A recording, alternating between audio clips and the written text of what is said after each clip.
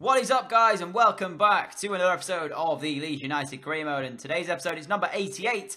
We've got the wrap-up of the previous season, of course. If you haven't watched yesterday's episode, go back and check it out. It was the Champions League final, and of course, you will be seeing at some point the results spoiled. So if you do not want that, go back and watch that episode from yesterday. It was a very entertaining one at that, and of course, you do not want to miss it. It has big implications on the rest of the series. The only trophy we are yet to win is the Champions League, so if you haven't seen it, go back and watch it. So that is, of course, yesterday's episode. So today, we're going to do the end of season roundup. We're going to show you the squad report, as you can see on your screen. We're going to show you the league tables. We're going to show you literally everything we possibly can, including the top scorers, how the players got on, and other stuff like that. Then we'll be moving into the new season. Of course, we'll be going in and seeing what the team is going to look like for the upcoming next season, which will be, hopefully, depending on your guys' votes, will maybe our last season here at Leeds. At some point, there will be a a straw poll in which you can vote on and decide what we will be in fact doing next in terms of career mode. That will come up at some point during this week, maybe into the weekend, and you guys will have your say as to what you want me to do. It may be up on a Wednesday possibly, which is when this video actually is, so I may actually send it out on Wednesday and you guys can decide as to what we do in terms of moving on in career mode. If you want me to stay at Leeds, if you want me to stay in the save and move to a different team, or if you want me to start a brand new career mode. So that'll be entirely up to you guys, and we'll sort that bridge once we do in fact come to it. But today's episode, like I said, it's going to be an episode of me just showing you around the club, showing you exactly what happened since, of course, that game in the Champions League final, and showing you the new series and the players that join us on pre-contracts. And of course, Anthony Martial, 89 rated, is the top goal scorer at the club in the Premier League, and he did in fact win the Golden Boot. So we had Anwar El Ghazi win it last year. This year, though, it's the hands of Anthony Martial, and El Ghazi is up there. I think he finished 4th in the Premier League, which isn't too bad. You can see 21 goals from a possible 28 games in all competitions this season, but you know, Martial was pretty much just an absolute don up there for us.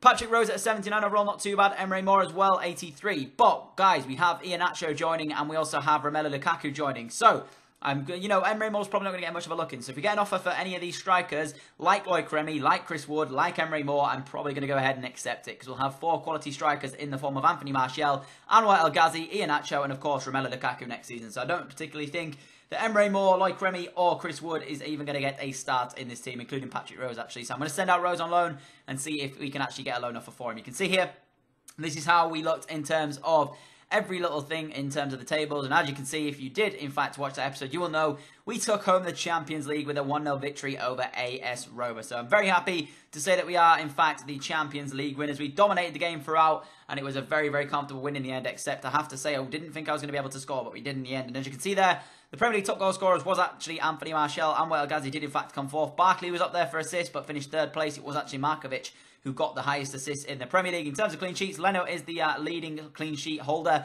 along with Lou actually coming in 3rd place with 11 there. So we actually kept 24 clean sheets between the two goalkeepers this year, and that's incredible to see. So again, fantastic defending from ourselves throughout the entirety of this season has allowed us to have that many clean sheets. Now we're into the new season, guys, and of course, the rest of the players have in fact joined up, but we're going to be using Lou and Reece Oxford in the training system just for now, until I decide what I'm going to do in terms of some of the other players. Oxford, guys, played exceptionally well in that CDM role when we did in fact play it in the Champions League final. But there's one signing I want to make in this episode, which means Reece Oxford may not be getting a heads up in terms of that one. You can see I'm going to show you now the players that have in fact joined us here at Leeds, Rudiger being one of them. There you can see his stats, and he's worth 14 million. The other side of that we have, I think it is 2 central-ish midfielders in the form of James Rodriguez at 91 overall. That's mental. 91 rated already coming into the team. Actually, it's not another centre midfield, it's 2 strikers, I meant to say. Iheanacho, 85 overall, not too bad as well. Very, very quick, good finishing as well from him. But the main man there, Romelu Lukaku, with that 99 strength. Absolutely crazy. But I have to say, I've used him a couple of times so far in this career mode, in episodes that I've already pre-recorded, and his strength doesn't really show for me. We get an offer here for Manchester United to take off Emre Can over to Old Trafford there to play his football. And with the addition of one man that I'm trying to sign, it was quite clear that Emre Can just wasn't going to get a look in this season. And for £40 million, that's an incredible offer. But I counter-offered and said, if you give us 61, you can take him off our hands, just as I did with Martin Zindi there. And you can see that Manchester United wouldn't actually match the 61, but they were willing to participate and offer 60.5. So that's actually an extremely good offer. I instantly accepted it. And for someone that we got on a pre-contract to get £60 million for a midfielder of Emre Can's quality, in my opinion, no disrespect to Can, I think he's been extremely good for us. But in my opinion, £60 million is not worth it, and I'll take that every single day of the week. And I'm very happy to get off like that. You can see Emre Moore as well, £30 million from Hoffenheim. I counter-offered and said 45, but I think in the end, we get an offer of somewhere in the region of £40 million, and I did, in fact, accept it. You can see that they came back and said They weren't prepared to pay it. They only wanted to pay the 31, but I think I counter offered to 40.5 million, and they end up accepting that somewhere down the line. So you can see, never going to let go of Anwar El Ghazi. He's going to remain at the club until the series ends. From an offer from Real Madrid, I declined it instantly, and that was just not happening. So the main man that I wanted to sign for this episode, though, was N'Golo Kante. Of course, we all know about him from his Leicester day and his heroics when Leicester won the league title at 5,000 to 1 odds. He hopefully is going to come over to Ellen Road, and I have to say, Kante is the best midfielder in this game I have used, hands down. He's just so good at breaking up play, and he just runs constantly for 90 minutes. He's absolutely incredible. There is the match deal there for Emre Moore. 40.5 million was in fact accepted by Hoffenheim, and they are prepared to pay that much for him. Can't say here, Chelsea came back and they said that they were not prepared to let him go, but we offered him 25 million, and I was actually extremely surprised at that one because they came back and said yes to that, which is extremely weird considering they said they weren't intending to let him come to Ellen Road, but then to accept a 25 million pounds. I know he's 29 years old, but for me, he could still play at the highest level for at least another 3 or 4 seasons. That's just mental to see. So I was very happy when they do in fact accept that 25 million pound offer that you see on your screen right now. So we're going to offer him a contract. We have the final of the pre-season tour still to come here in the in the only game of the episode, actually. But unfortunately, Kante doesn't actually come over to Ellen Road to play his football here in time, which means we will have to start that game with Reece Oxford at holding midfield. But to be honest with you, Reece Oxford is not anything to shake your head at. I'll still keep Oxford at the team, and he'll still be a backup for Kante and possibly play in the cups and stuff like that. That was a team I went into with this one just to see how we would play with the new additions to the squad. So I think I went back to a 4-3-2-1 for this. But it just didn't work for me, and I think I'm going to stay with the 4-1-2-1-2 wide, which of course has worked wonders for us here in this career mode, because at 4-3-2-1, it was sort of working at the beginning, but it isn't working now, and I can't really grasp it. I do play it on Ultimate Team, of course, and I can't particularly grasp right now the 4-3-2-1 just yet.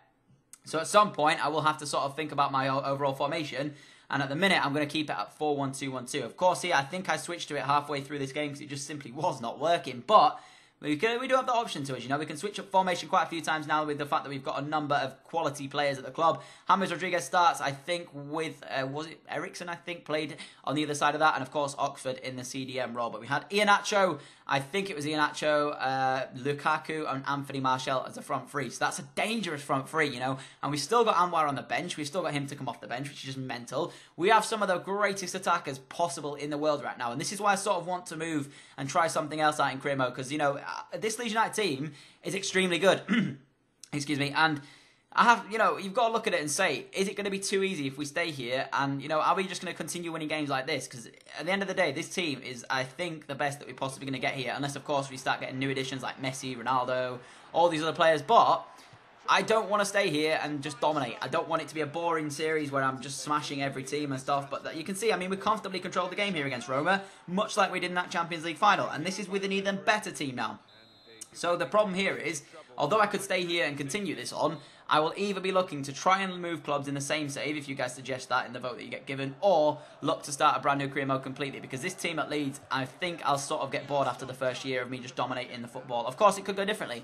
Other teams could end up getting more competitive, and it could be a bit of an interesting one, but I'm highly doubting the fact that that is going to happen, as Lukaku does in fact get his first goal here for the club. Fantastic right-footed finish, not known, of course, for his weaker foot ability, but he has that in his locker. He's got the heading ability, he's got both feet ability, and he's just an absolute quality attacker. So at the end of the day, this Leeds United team is probably going to be the most effective and most dominant side that we've got in the entire series. It's going to be probably one of the most easiest games, or one of the most easiest seasons we're going to have in the Premier League, and I think we're probably going to walk it again, much like we did last season. So this is going to be, of course, the last year of career mode. You will have the option to vote in terms of what you want me to do next, so look out for that video.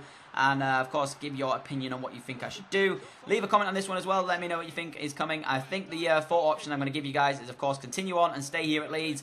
Stay in the same save, but then join a new club at the end of the season. We're going to then have possibly a Road to Glory career mode, or we can join and start a new career mode, of course, with a team that isn't in England. So those are going to probably be the options when it comes round. Make sure you're on the lookout for that video. Make sure you give your opinion, as of course it is extremely important, because I listen to everything that you guys say, and you guys decide as much as I do. And at the end of the day, if I make a career mode and you guys haven't had an input in it, you're probably not going to enjoy it. So I'd rather have the most input you guys can give, and me act on that input, and then that way everyone's happy. So yeah, look out for that video. It will hopefully be coming out. If it's not already out after this video, it will definitely be out from tomorrow, hopefully, or maybe even the day after that. It depends on when I get around to doing it. Other than that, that's going to wrap up this episode of the new season of Career Mode, of course. If you are enjoying, again, smash that like button. Thank you all so much for the support you're showing on my channel and on the series. And I'll catch you all in the next episode very soon. Adios!